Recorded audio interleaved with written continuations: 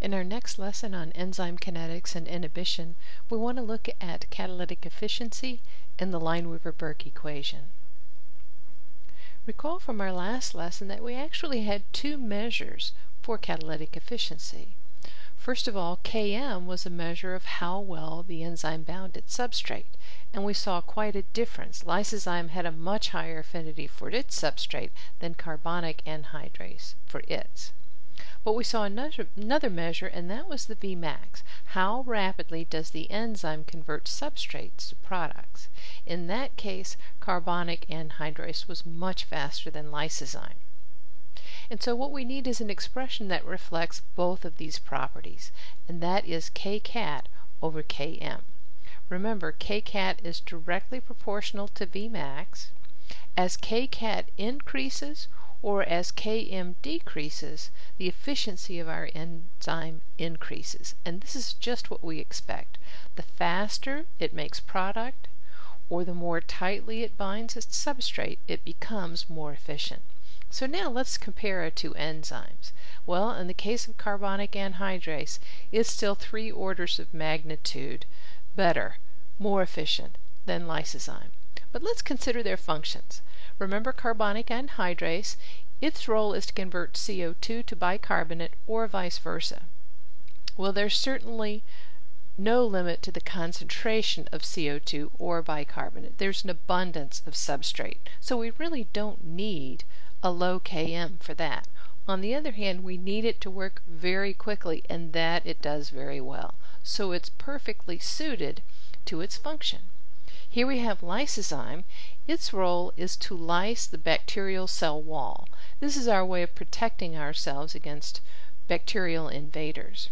In that case, we don't necessarily need for it to work fast, but we certainly need for it to bind its target very tightly. In other words, even if there's a small amount present, I want lysozyme to bind its target and do its job. So again, it's perfectly suited to its function.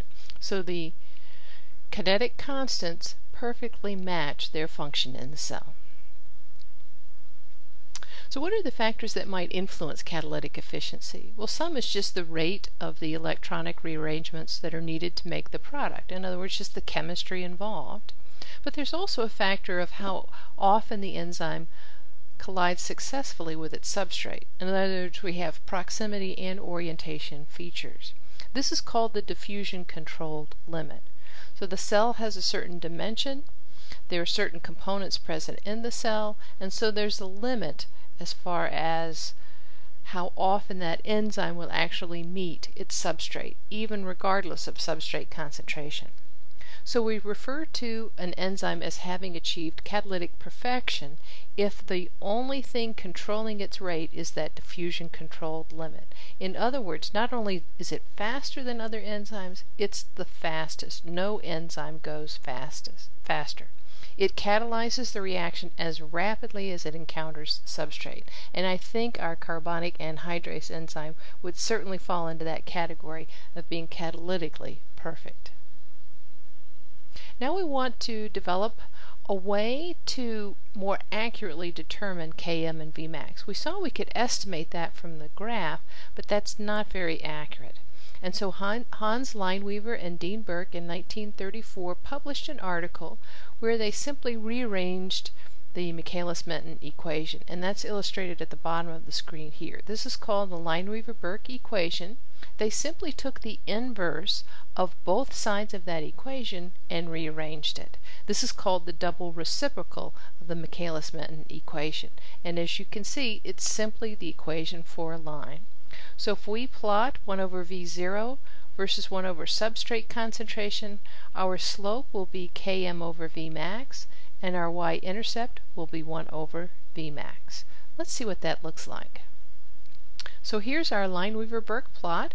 We've plotted 1 over V0 versus 1 over substrate concentration, and we have a straight line. So now we can do a line of best fit, and so we can fit all of our data points in a very accurate way. From this graph then, from our slope we get Km over Vmax, our y-intercept is going to be 1 over Vmax, and our x-intercept is negative 1 over Km. So now we have a more accurate way of determining this. We simply plot our points, do a line of best fit. The y-intercept for that equation will simply be the inverse of V max. We find our x-intercept, take the negative inverse, and now we have Km. You could also determine Km from the slope, but you have to do another mathematical manipulation, and so it's a little bit more accurate to simply determine it from the x-intercept.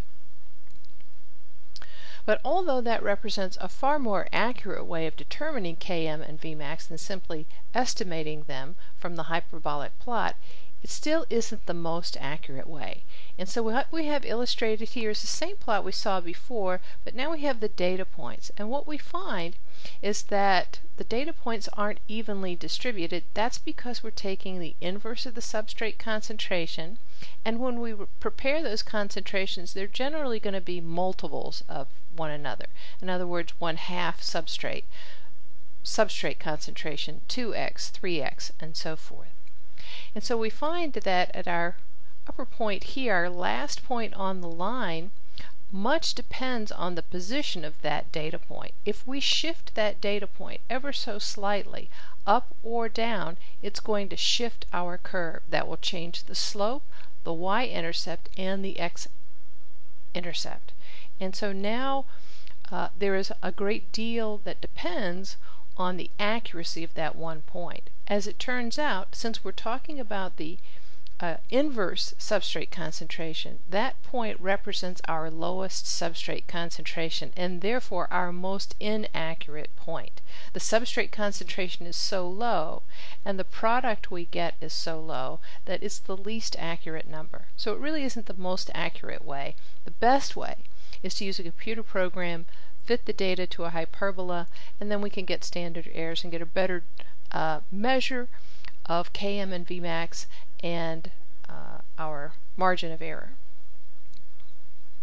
In our next lesson, we'll see that not all enzymes obey Michaelis-Menten kinetics. Remember, we made some simplifying assumptions, and so we want to look at those cases that do not obey Michaelis-Menten kinetics and see how they differ from those that do.